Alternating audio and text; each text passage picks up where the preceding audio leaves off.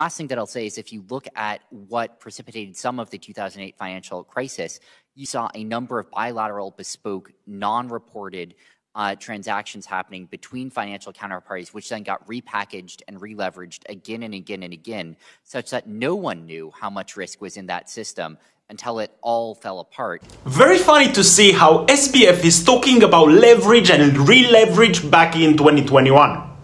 This is the absolute reason why FTX is now in a crisis and why they're having a liquidity crunch. They use their coin FTT to borrow more and more funds, and they've over-leveraged themselves. The story doesn't end here. SBF goes as far as claiming that FTX is fully transparent and also working with CFTC on their US licensed and regulated venue.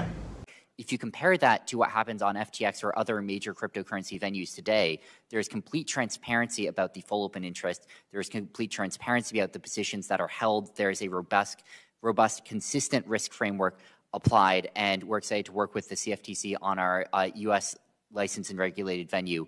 This shows once again the lack of regulations and how people who can't understand the crypto market can lose their hard-earned money.